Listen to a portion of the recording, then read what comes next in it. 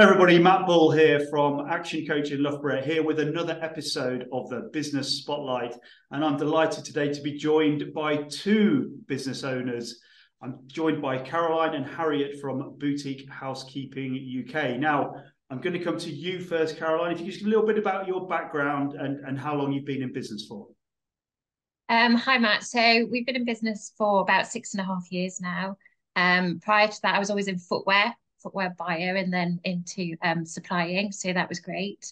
And then had a few other dabbles and other things that gave me an idea for boutique housekeeping. Excellent. And yourself, Harriet, tell us a little bit about your background. So my background is initially worked with horses and then went into the prison service, which was very exciting.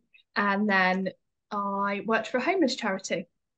So quite a varied background. And then Caroline and I met on a dog walk and boutique housekeeping began. Oh, excellent. So Harriet, did you know each other before the dog walk, or was it a pure coincidence? We were a group of sort of very, very early morning dog walkers, and we just met sort of in the village walking our wild dogs. And then we just got sort of chatting. So we weren't friends before. But yeah, we just sort of came together. Excellent. So a question I ask everybody who comes on the Spotlight series, the first question is, when you think of the word success, which person or an inspirational figure comes to mind for each of you? Caroline, I'll come to you first. For me, it's probably got to be Tony Robbins, actually, because he's overcome so much. You know, when you think about where he came from and the hard childhood he had and how he's just set out to transform people's lives and feed people, I just think that's amazing. So to me, yeah, that's success, giving back. Very good, very good. And you yourself, Harriet? Well, I've been stolen from. We I can't think of anybody. Tony Robbins is always the one that's kind of, we've done a lot of sort of reading and kind of listening to Tony Robbins. But he's always the one, really. That's really boring, isn't it, to have? We are very similar and loyal. Yeah. What I'll ask you then, Harriet, is what does the word success mean to you then? That might be... Yeah, I think the word success is so different for everybody, isn't it? And I think that's really important because I think sort of traditionally you can think that success is a nice car and lots of money and a great big house. But I think success is so individual to everybody. And to me personally, it's freedom. It's freedom to be able to, make the choices of how you want to live your life. And I think that is the main thing, really. It's freedom. Brilliant. And a lot of people would say the same. So you've been in business now about 6 or 7 years. Being a business owner, we learn a lot along the journey. Caroline, what would you say the biggest lesson you've had since you started this business is? To try and see everything from the other person's point of view, really, is probably the biggest learning, because when you can stand in someone else's shoes, you can see where they're coming from, you can understand what they need, and you can find the compromise or the decision that you need to make between you. Yeah. Brilliant. And for yourself, Harriet? I think that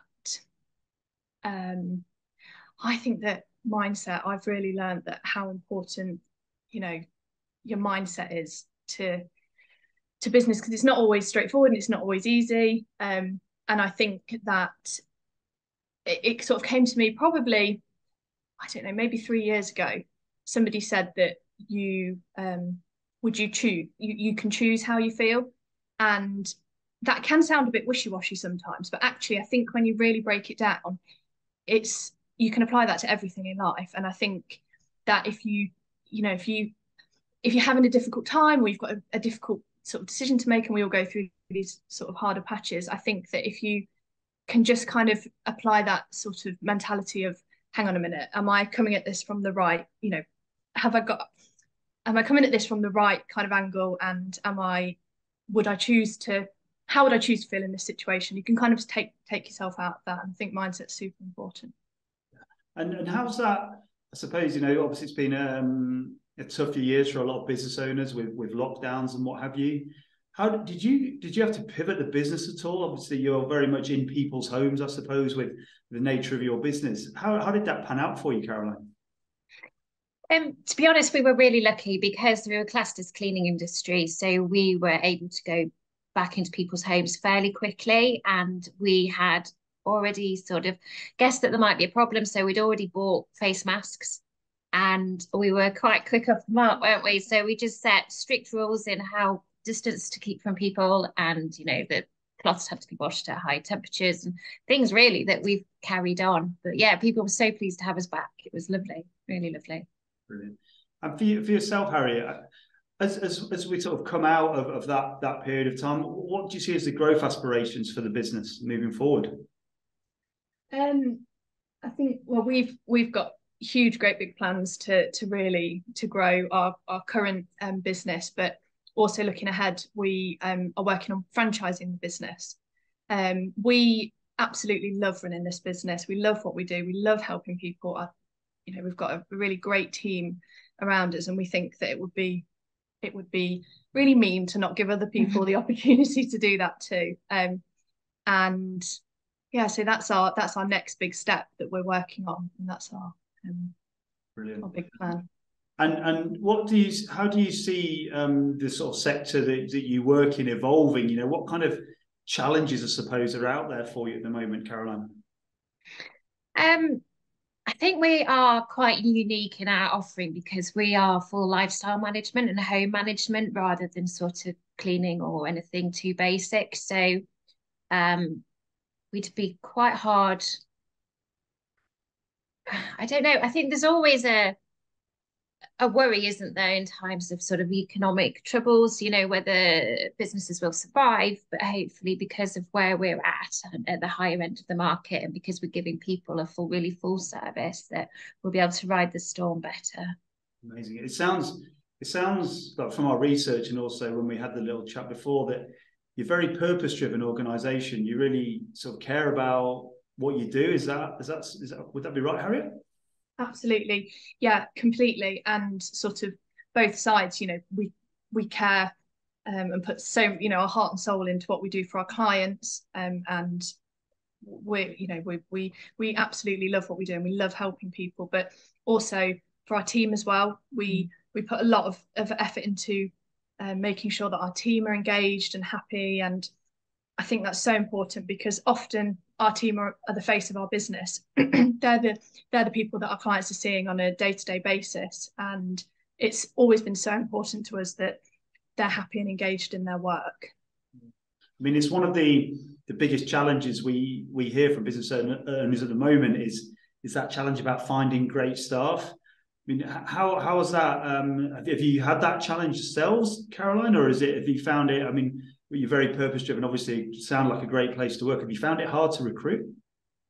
We go through patches when it's hard to recruit, but there's always somebody, a shining star that comes out, and you can just tell that they're going to love the work, and they do. I mean, it is the most rewarding work ever. It really is. And you can just see there's the odd person that really gets it and really wants to sort of use their mind to be able to help people as much as possible and find jobs that need doing, and make suggestions to clients to make their lives easier. And once you get the right person, they love it. They really enjoy it.